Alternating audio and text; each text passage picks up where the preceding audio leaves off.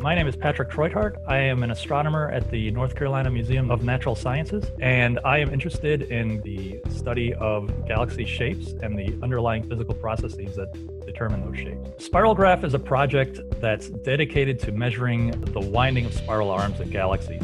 The winding of spiral arms in galaxies has been shown to correlate with parameters of galaxies that are much harder to measure.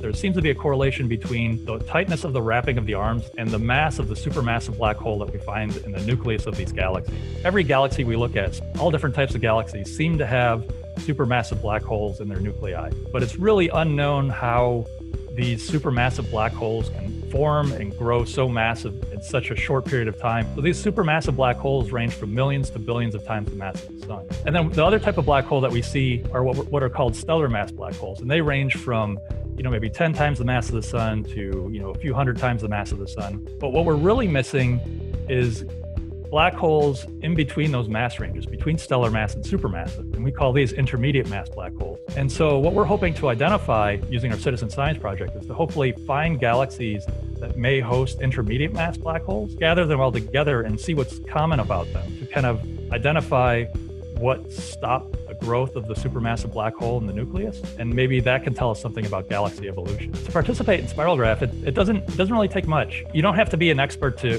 be able to work on this project. We just want you to trace along the arms of the galaxy, like as many arms as you feel comfortable tracing.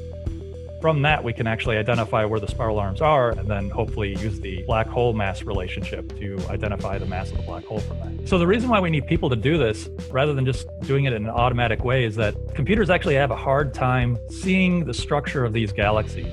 But people have a really easy time seeing patterns. So having people identify where the spiral structure is actually gives some of these automated processes a boost. Some of the interesting things that citizen scientists have found in this project have been surprising. Volunteers have identified an asteroid in one of the images. They've identified a satellite, a tumbling satellite streaking through one of the images. We've found some non-barred ring galaxies, which are actually very rare. And we've also found some supernovae as well. I think we've found 2 so far. Ultimately, the best case scenario, in my mind, is that we are able to shed some light on early galaxy formation, which really isn't well known.